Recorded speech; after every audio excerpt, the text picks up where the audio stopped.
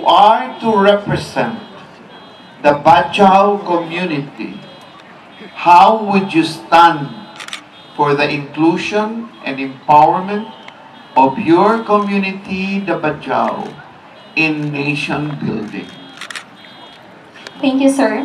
As a Tawi-Tawian, we all know that here in Tawi-Tawi, we are culturally diverse. And that the difference that we have is so much appreciated. So if I were to represent the community of our brothers and sisters in Budjang, I would like to educate other peoples about their perceptions about them.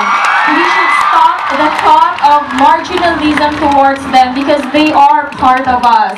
We are Tawi-Tawians, we are as one. Let us appreciate the difference that we have with one another and let us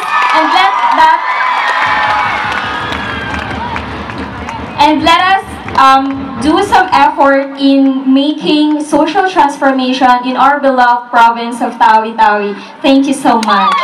Gobyernong kasali ang lahat. Thank you so much. To start my journey in Budjang, Tawi-Tawi, I realized that the theme was Gobyernong kasali ang lahat.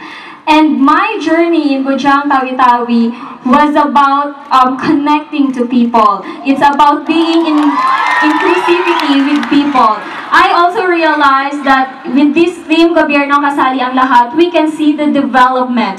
We can see that in the celebration of 46th Kamahardikkaan, everyone is brought together here to celebrate our culture, to remember our history. And the people, the locals are very important. Yes.